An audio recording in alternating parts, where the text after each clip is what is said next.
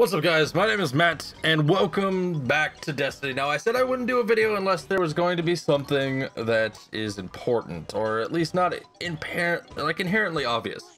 So everyone knows that if you capture raisins, they just turned into ascendant raisins, but then notice that the tiny box of raisins was still given to us by eras. Well, it turns out that there's a short mini quest you can do in the Festival Lost that involves these tiny box of raisins or ascendant raisins. Now if you have the ascendant raisins, you can skip the first step.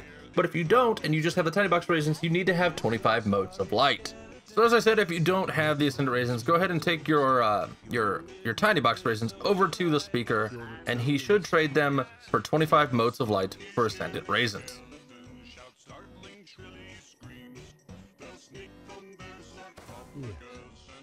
Now, once you have your ascendant raisins, whether you had them from last year or you got the new ones this year, go ahead and take them to Zavala, and he'll let you trade them. He'll let you trade them for salted sweets. So I'm gonna go ahead and do all three of those because I have 3 ascendant raisins, so now I have 3 salted sweets. Once you have your salted sweets, make your way over to Raoul. And if you have your salted sweets, he'll let you exchange them, if I could speak, for winged chew. So I'm gonna get all 3 of those. From there, make your way to Amanda Holiday.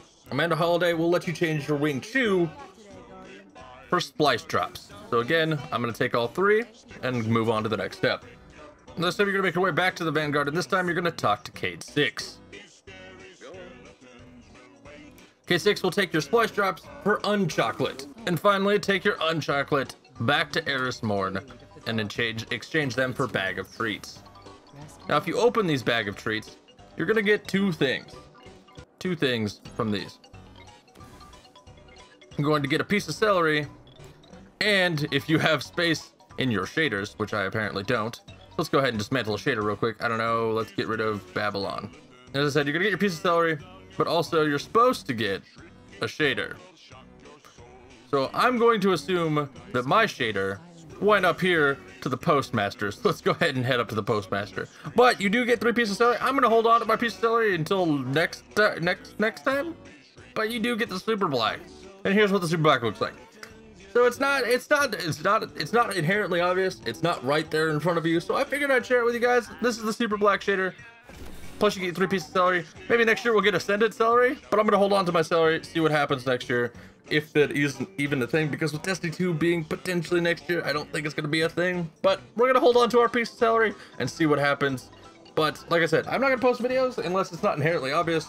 But if you're watching this on YouTube, this came from the stream. I streamed this, so I'm gonna go ahead and, well, I was streaming and then I stopped the stream to record this. Regardless, links down in the description to my stream. Drop me a follow.